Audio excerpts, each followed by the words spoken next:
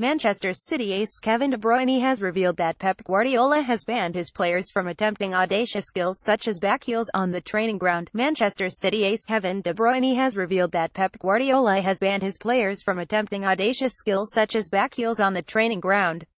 The citizens have got their 201,718 season off to a flyer, and currently sit top of the Premier League and their Champions League group after a blistering start to the campaign.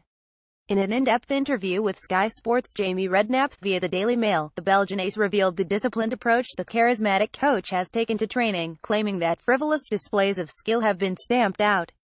The assist expert said, "We are not allowed to do backheels or whatever, it's simple passes and he wants the guys in the middle to run. He loves it. It's something that, for him, is very important to put in our game." Manchester City's disciplined approach to training has been paying dividends on the field, as Guardiola's side have comprehensively swept away their competition so far this season. The grit they showed in dispatching Serie A highflyers Napoli in midweek impressed pundits and fans alike, with many arguing the case that they are serious Champions League contenders. Manchester City face Arsenal at the Etihad Stadium on Sunday, and will feel confident of a victory, having already triumphed over Premier League big boys Liverpool and Chelsea so far this season. Arsenal will need to be at their best to get anything out of the crunch game, and City are looking like they could race away with the title as they go from strength to strength.